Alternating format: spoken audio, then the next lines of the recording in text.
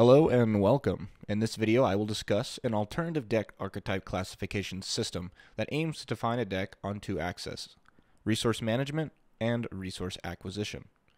Before we get into that, I would like to thank community member Natix, who encouraged me to share more on this model. I would also like to thank this model's foremost authority and creator, Oddtuner. I first came across the model in question while browsing various pages of cEDH content sometime last year. The original model proposed by Oddtuner first appeared on the now non-existent website Playing with Courage, where the initial author penned various compelling pieces about cEDH theory, such as a checklist of what makes a commander cEDH viable and comprehensive discussion on cEDH deck concepts. Unfortunately, much of what the original author wrote is now lost. Some fragments persist thanks to Internet Archive websites like the Wayback Machine. What I have presented in my JVP primer is what I have been able to piece together from what remains available. My attempts to track down Odd were unsuccessful, leading me only to a blank Moxfield account page. Oddtuner, if you are out there, I am sure people would love to hear more about your thoughts on cEDH. Brewers within the cEDH base commonly classify their decks using a simplistic heuristic that states what kind of strategy they are pursuing. These categories include Stax, mid-range, and turbo. Using this terminology, a brewer can clarify the speed at which a deck is supposed to be played. To elucidate, a stack deck aims to deny resources to its opponents by attacking critical gameplay rules. For example, the number of spells per turn, negating the untapping of permanents, or modifying the converted mana cost of spells. Due to the kind of cards that stack decks typically play, they usually shoot for a late game win. A turbo deck aims to produce a win as quickly as possible by using cards that synergize and focus on a specific game plan to maximize consistency. An example of a deck such as this is Cody Verocious Codex. Turbo decks prefer to win games within the first few turns. Finally, mid-range decks are those whose strategy is based on being able to shift from winning the game early to grinding value into the mid and late game. A typical example of this kind of deck is the partner pairing of Tymna the Weaver and Thrasios Triton Hero. Mid-range decks will go for early or late wins depending on pod composition. While effective in giving a glimpse into a deck's approach, this 3-speed classification system fails to describe the strategic goals a deck wishes to accomplish on a macro scale. This macro scale is how it interacts with the resource generation of other players and the speed it generates those resources. In contrast, the 3x3 model offers greater clarity on the macro level of a deck. Before discussing the 3x3 model, we need to define what resources are within Commander. By outlining what resources are, we can better understand what the 3x3 model is seeking to describe. Resources can be loosely defined as a stock or supply of an asset. In Commander, resources can be categorized in two ways: tangible resources that relate to the mechanics of the game, and abstract resources that exist outside of the game's mechanics, but are the result of using tangible resources. Tangible resources include life, mana, permanents in play, and cards in various zones such as libraries, graveyards, hands, the command zone, and exile. Tangible resources are used to advance a deck's game plan, which may include the creation of abstract resources. Tangible resources can also result in things that are not resources but work to improve current tangible resources such as card draw, card selection, mana filtering, life gain, etc. Unlike tangible resources, abstract resources do not exist within the game's mechanics but are created because of utilizing tangible resources. Abstract resources include things such as tempo and information. Tempo refers to the idea of time, whereas information relates to things such as revealed intelligence about opponents' cards in various zones. For example, a turn 1 play that sees a player playing a land, a Sol Ring, and a Null Rod generates little tangible resources. Still, it generates an X number of abstract resources in terms of time to develop more tangible or abstract resources further. Similarly, cards that allow you to examine the hidden zones of other players, such as Gitaxian Probe or Opposition Agent, give you revealed information on an opponent's ability to generate tangible resources, their current ability to execute a game plan, their ability to interact with other game plans, and in the case of Opposition Agent, what that game plan actually is. In terms of limitations, it was suggested by a community member that I include some examples of where a deck may not fit into the model. Overall, this classification system is designed to embody all the approaches and how a deck manages resources, not the kind of resources a deck utilizes.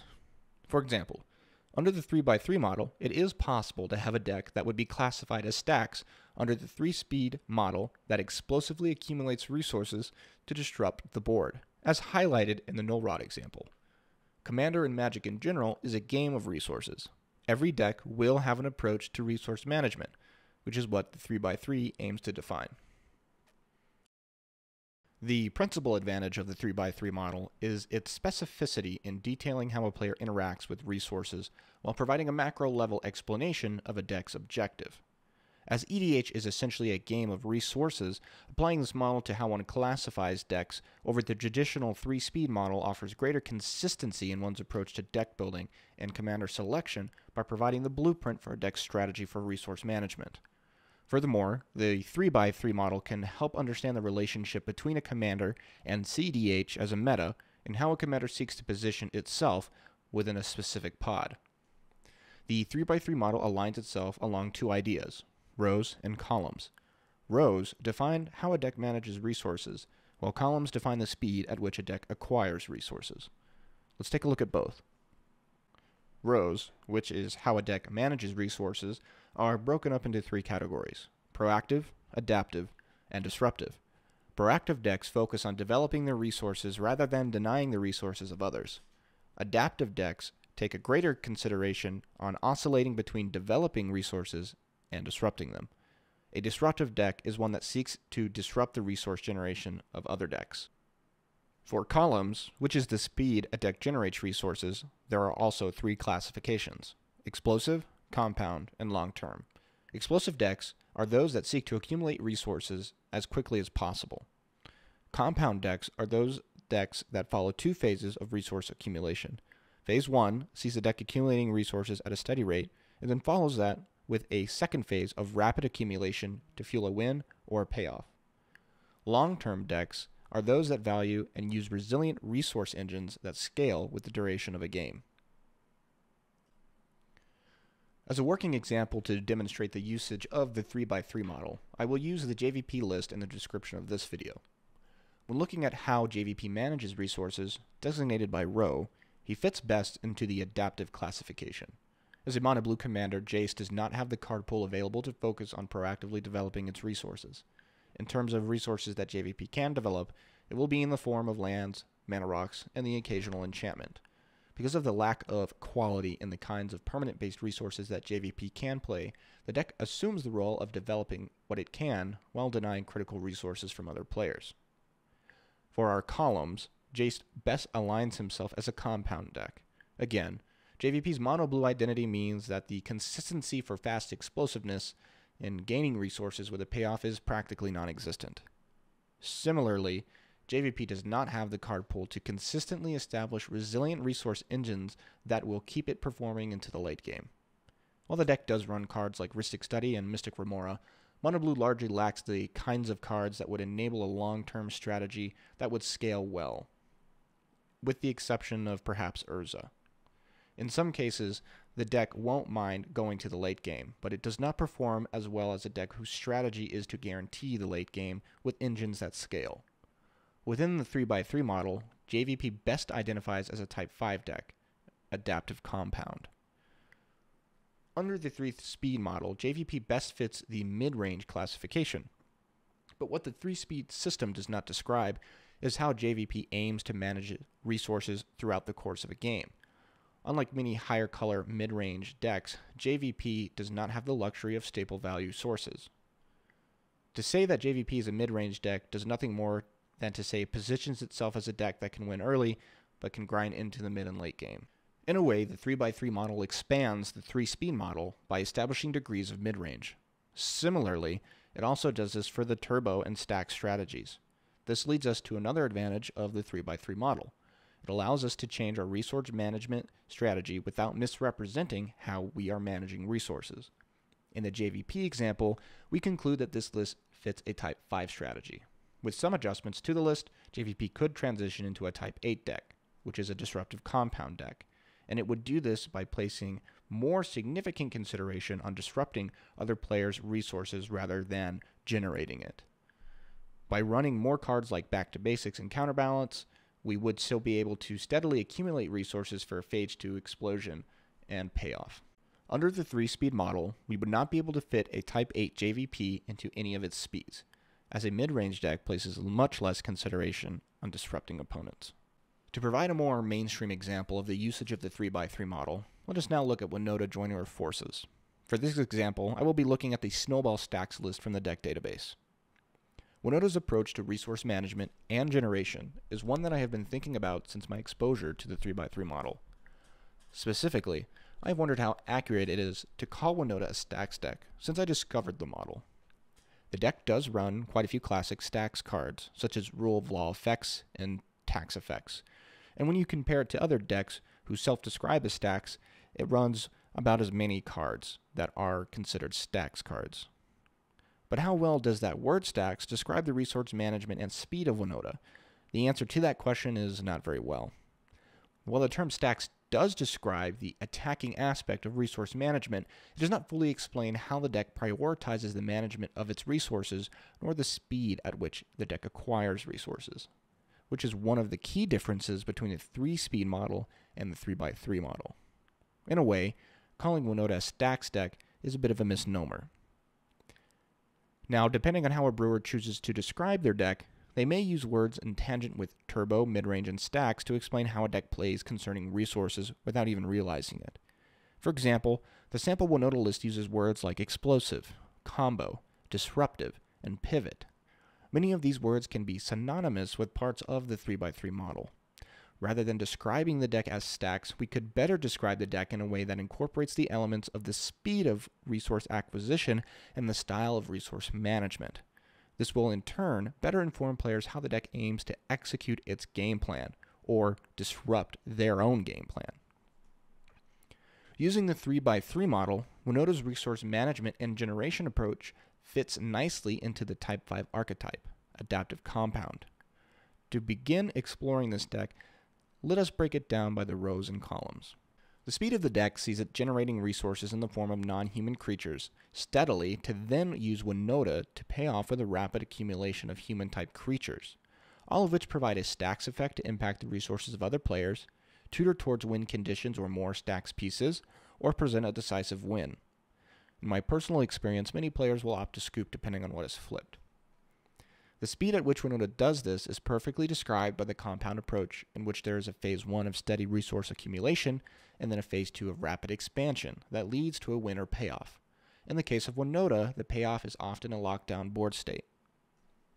A significant strength of Winota is its ability to switch between resource development and resource disruption depending on its needs. In some cases, the cards that the deck plays act to fill both roles of development and disruption. For example, Archon of Emeria. Depending on pod composition, the deck can focus on developing its resources if playing against decks of similar or slower speeds, or switch focus to disrupting resources of other decks that play faster. Winota, unlike a dedicated Stax list, or other decks aligned along the disruptive row on the 3x3 model, is not locked into the primary resource management strategy being the disruption of other players. Similarly, the deck is not closed to ignoring other players to proactively put resources on the board. When able, Winota can play an innocuous non-human that is not worth interacting with on its own to develop towards its phase 2 explosion, while also being able to switch between disruption and proactive generation of resources. This ability to switch between the two is what gives Winota the adaptive classification. At face value, one may assume that Winota is just a Stax list that seeks to take the game late through Stax pieces. However, our discussion of the sample list further highlights the limitations of the 3-speed model. If we use the 3-speed model, Winota does not fit into the turbo speed and somewhat matches the strategy of a mid-range deck while also utilizing the Stax method of resource denial. Because the 3-speed model only describes one aspect of resources, it cannot adequately describe a deck's game plan. For our 2 examples, we looked at 2 Type 5 decks, which are Adaptive Compound. While both decks similarly fit onto the 3x3 model in terms of speed of resource generation and management strategy of resources, the methods used to execute their phase 2 and disrupt opponents are entirely different. Whereas JVP develops its resources chiefly with lands, artifacts, and the occasional creature, Winota leans much more heavily on creatures. When seeking to disrupt opponents, JVP does so through counter magic, on the stack interaction, and the occasional enchantment. Conversely, Winota's disruption methods are primarily in the form of a robust creature package with the occasional artifact, enchantment, or on the stack spell.